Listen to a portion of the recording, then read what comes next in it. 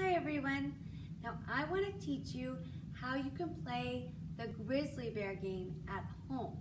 In class we usually play a game to this song called Grizzly Bear, but you can play it with your family also. So how it starts is you're going to be sitting in a circle on the floor, and then one person is going to be the grizzly bear, and the grizzly bear is going to be curled up in a little ball in the middle of the circle with their eyes closed. Then you're going to start singing the song, and one person is going to be the tapper.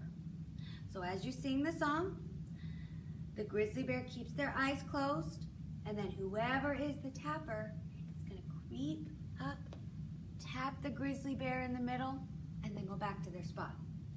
Then at the end of the song, when we sing the word mad, the grizzly bear wakes up and goes like this and looks around the circle. And then everybody around the circle freezes like this with a scared face. And then the grizzly bear has to look around the circle and try to guess who tapped them. Now, they can use some clues when they're closing their eyes. Where do they hear a sound from? Do they hear someone sneaking up on this side? Or maybe they tap them on this side. That means they might have been sitting over there. So you can use some clues to help you.